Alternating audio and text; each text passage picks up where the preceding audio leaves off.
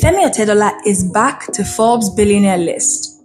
Nigerian business mogul Femi Otedola has made a notable comeback to the Forbes billionaires list after 6 years with a net worth of $1.7 billion in the first quarter as of April 2nd, securing him the 1,906th position.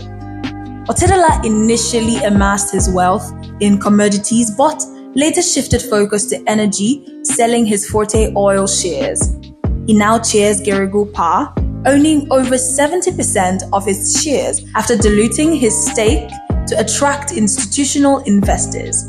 Notable investors in Geregu include the Nigerian government, the Afrexim Fund for Export Development in Africa, and the State Grid Corporation of China.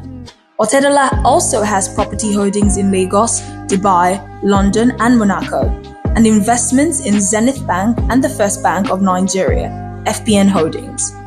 Beyond business, Otedola is known for his philanthropy, contributing to various causes. His return to the billionaire list highlights his entrepreneurial prowess and commitment to societal development.